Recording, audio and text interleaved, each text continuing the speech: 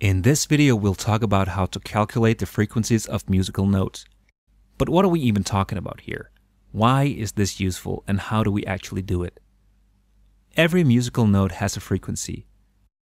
That frequency is measured in hertz, which measures cycles per second or vibrations per second.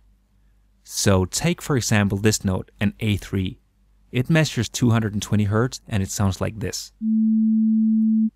Where this note, an A5, measures 880 hertz and sounds like this. So as you can see and hear, the higher the note is, the higher a frequency it has. These two notes are 2 octaves apart, and in between them we have the A4, 440 hertz. The A4 is a very special note. It's special because it's the pitch standard. It's also known as the Stuttgart pitch, and it is the reference frequency used to calibrate acoustic equipment and to tune musical instruments. So why do we need to know the frequencies of different musical notes? Well, there can be many reasons. Maybe you want to make an instrument tuner, or maybe you want to make a synthesizer. And that's exactly how I came across it. I was doing some research to make a tutorial on how to make a synthesizer using the Web Audio API. And in order to do that, you have to define the frequencies of all the different notes you want on your instrument. Of course, you could just type it in and hard-code it, but I thought it would be pretty interesting to find out how to actually do it programmatically. And frankly, we're too lazy to type it all out.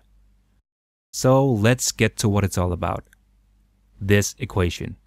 Yeah, it looks intimidating, so let's break it down and define the different parts of it. This is going to be the result. This is what we're looking for.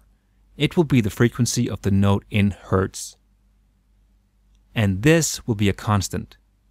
And that constant will be our reference frequency, 440 hertz, which is equivalent to the note A4. So far, pretty simple. The next part, A, is also a constant. It's equal to the number 2 raised to the power of 1 divided by 12. Or another way of saying that would be the number which when multiplied by itself 12 times equals 2. And this is pretty interesting. This is where the magic happens. Remember these notes?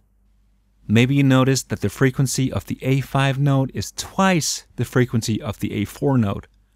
2 times 440 is 880. And the frequency of the A3 note, 220 Hz, is half of 440, the frequency of our reference pitch A4. So there's a pattern here. If we keep adding octaves, we'll see the pattern even more clear. But how about all the notes in between? All the notes within the octave. Let's take a look at that. Inside every octave we have 12 notes, including one of our reference notes, in our case A4. For every time we increment the number we divide by 12, we get a note a half step above the previous note, as long as we want the frequency of a note above A4, our reference note. But what if we want to calculate the frequency of notes below our reference note? Then we'll have to use negative numbers. As you can see, we get the frequency of the note a half step below the previous note every time we reduce by 1. Let's get back to the equation. As I mentioned earlier, this is a constant. We're not going to be changing this number directly every time we want to raise or lower a note by a semitone.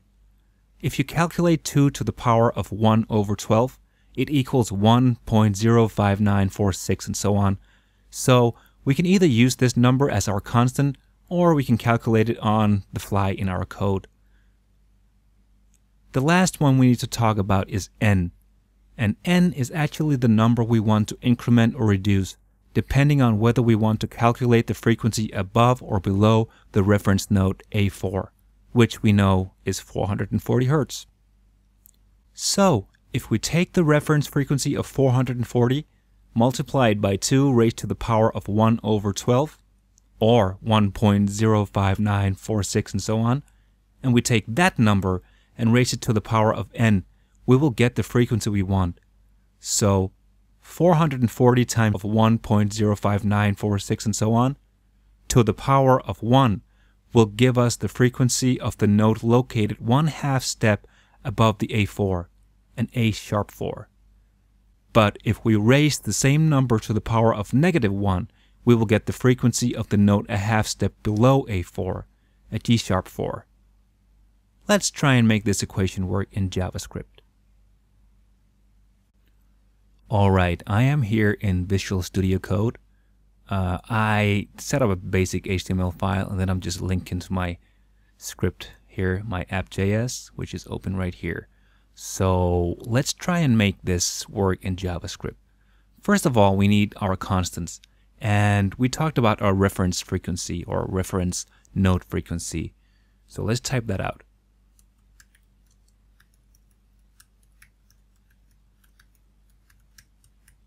And that is our A4, which is equal to 440. Let me just type A4 here. And we need to define another constant here. This one we talked about before. We're just going to call it A. And we could just set it to this number here that we already talked about. This is the result of this number. But let's just calculate it here and put it in the variable just for the sake of explanation. So I'm going to delete this again. And let's think about what we need to do. Well, we need to take 2 and raise it to the power of 1 over 12, right? So let's do that. And in order to do that, we're going to need the JavaScript math library. And we're going to use the POW, raised to the power of function here. So we're going to take 2 and we are going to raise that to the power of 1 over 12. Like this. And that should equal this number right here. Let's see if it does. I'm just going to try to console log. Console log A. Save it and go to the browser.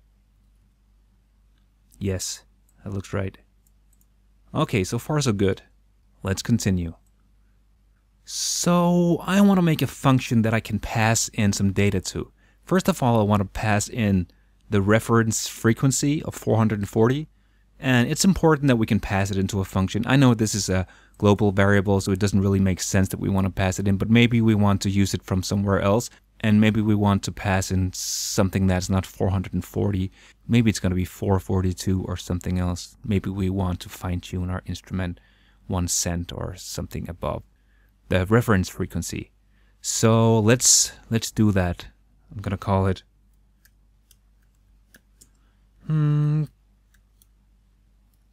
calc_freq for calculate frequency. And as I said, we wanted to take the reference frequency. Just going to call it ref_freq.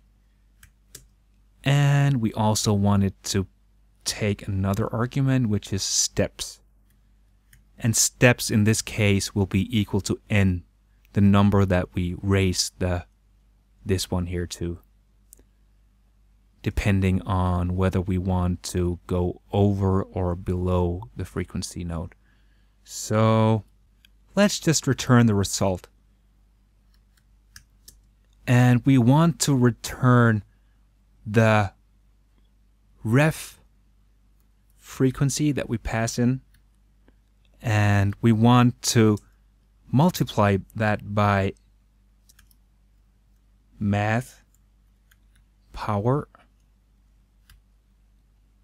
So we want to take A. So we want to raise that to the power of n in our equation. But here we're calling it steps because that makes better sense. Right. Let's see what we get.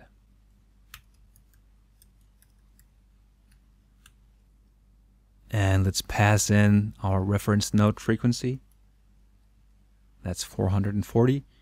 And let's say we want to just raise it one step above the A4. And of course we need to console log.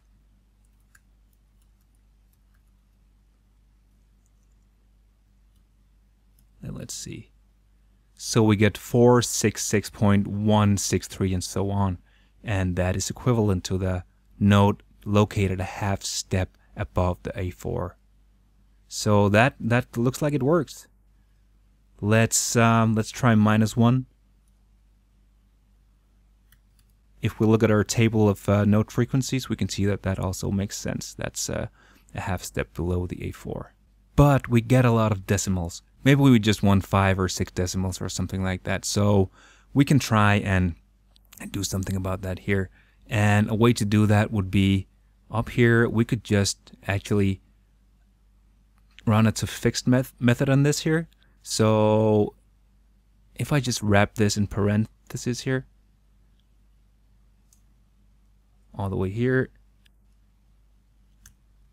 and we run a to fixed on it, and let's say we want 6 decimals. Let's see what happens then. Oh, we still get something, but it's not the same color. And that is because to fixed, it actually changes the number into a string. So we could just try to console log type off, just to show you guys that it's actually a string, not a number anymore. Let me show you something in the console. We want to do a little bit extra here. Let me go back to the console and let me type in something. In order to use the toFixed method, we will have to pass in a floating number, like a floating point. If we, let's say we have 440, and we run it toFixed on this one here, it's going to give me an error. Why? Well, because this one here, it sees this as the decimal point. So the right way of doing this would be to wrap this in parentheses. So 440 toFixed. Then we would get the string of 440. Of course, we could go ahead and do something like this and run a toFixed on that. That would work as well. And now I'm not passing in how many decimals we want, so I'm gonna do that right here. Alright, so let's go back and let's actually, in our code, let's make a variable up here. So let's just take all of this stuff that we took down here, and I'm gonna call it result, because that's what we want to return, the result. And let's just call it this here, and all the way to here, and put it up here. Alright, that's what we started out with. So we want to actually return the result. So let's wrap the result in parentheses, and let's run it toFixed on that. And let's just say we want 4 decimals. That should be enough. Let's see what happens then. Oh, it's still the type. It's and that's actually the answer that I wanted to get to. Let's see what happens. Well, it's still a string, as you can see. We want it to be a number because we want to do, maybe we want to do calculations with it. Maybe we want to use it for the web audio API, something like that. And a way of doing that would actually just be to put a plus in front of this. That way, it's a little trick you can use to change a string number in JavaScript to a number. So if you just put this one in front of it, it will add something to the result of this here. And then because you have this operator, the plus operator, the add operator, then it'll just automatically be converted to being a number. So let's just try it out here. I'm just going to remove this first. And I get a string, but we want a number. So let's just add the plus again. And we get a number. So it should hopefully work now. Let's try it out. We already tried this. Let's try to pass in the 0. We get 440, which is our reference node, so that's great. A 1 is a half step above that, so 466.16, which is, it looks right. 2, 3, 4, 5, 6, 7, and so on. If we pass in a negative number, -1, it also looks like it works. And -2, -3, -4, 5, 6, 7, 8, and so on and so forth. And when we exceed the octave that goes before the A4, so that would be minus, that's 24, so that would be 2 octaves, so that would be 110. So it all seems to make sense, and it all seems to work. So that's all I wanted to explain in this video, but I want to go a bit further with this. So in the next video, I'm going to show you guys how to actually create a function that calculates the frequencies of the notes within a range. So something like this, let's call it, I don't know, calculate note frequencies, something like that. And then let's just pass in a range. So we want to start it with the start note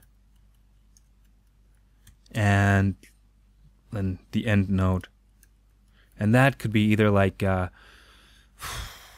it could be, this could be A0, it could be A1, it could be C#1, and then end at this note. Maybe it's in the 6th octave, so it could be like, I don't know, F#6 or something like that. And then we would get a result from that. So let's have a look at how we can do that in the next video.